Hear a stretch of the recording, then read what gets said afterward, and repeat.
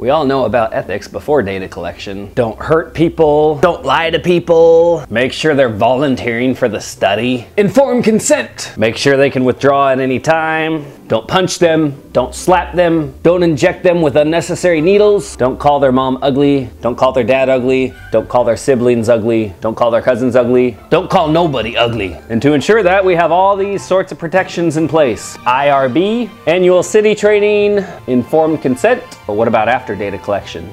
And yet, I've never seen statistics texts talk about ethics during data analysis. Have you? I've never seen it. Let me think about it. Yeah, not a chance. I've thought about it. No, never seen it in my life. That I am certain.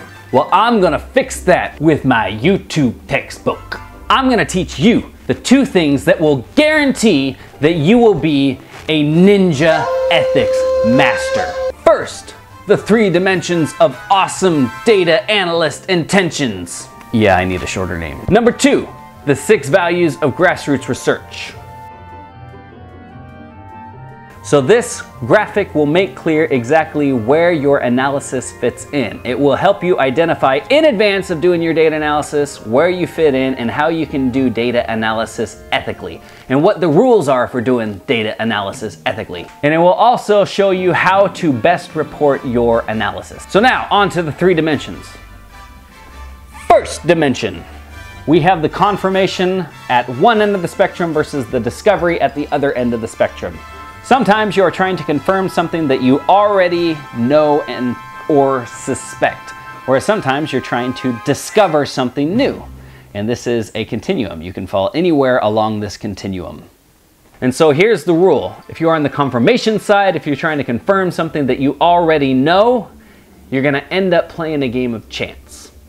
You're gonna compute the probability of this happening exactly as it happened. Well, like I said in the p-hacking video, if you're rolling the dice repeatedly, it's not impressive if you get 3 6s, if you have 100 opportunities to do it. Likewise, when you're in the confirmation end, you get 1 shot. So that means your analysis plan, your covariates, your dependent variable, your independent variable, everything, your sample size has to be specified in advance. Ideally, it has to be pre-registered. You post your analysis plan, exactly all the details online through a pre-registration, so to protect yourself from making stupid decisions.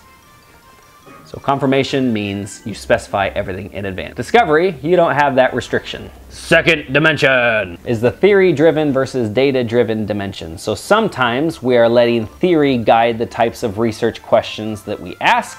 At other times, we are allowing the data to tell us exactly what we are doing. Third dimension, I'm gonna show labels that are either black or red. Red means that the analyst's intentions have been concealed, or sometimes they have been deceptive about their intentions, whereas black means that they are transparent.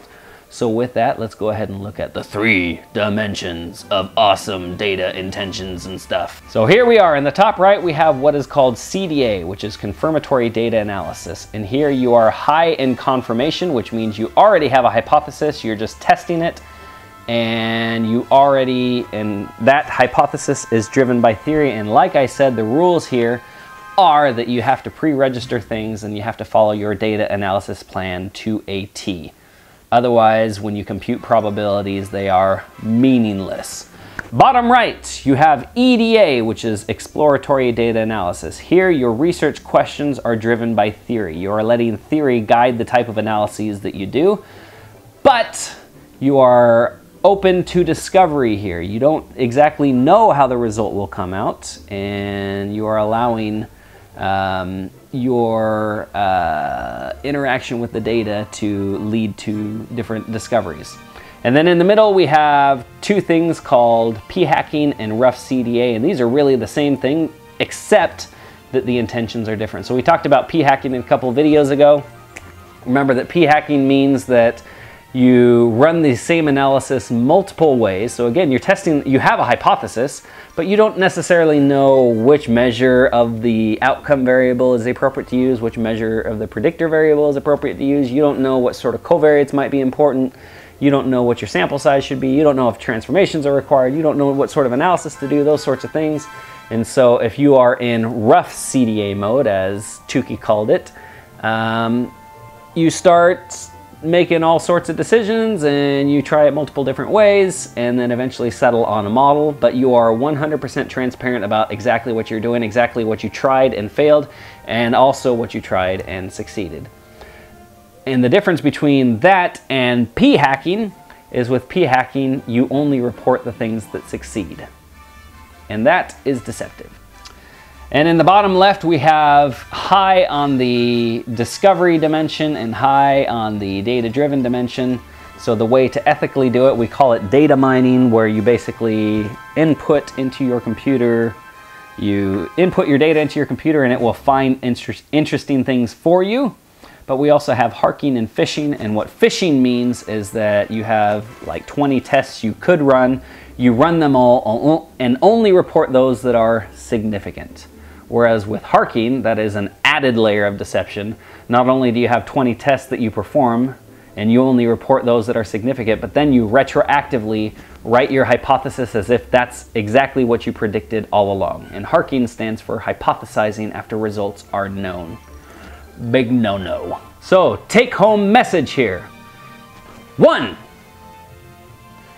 the more confirmatory you are, the more you have to pre-specify things in advance. Number 2, whatever you do, be transparent about it and let people know what you did and what didn't work. So with that, we'll see you next time.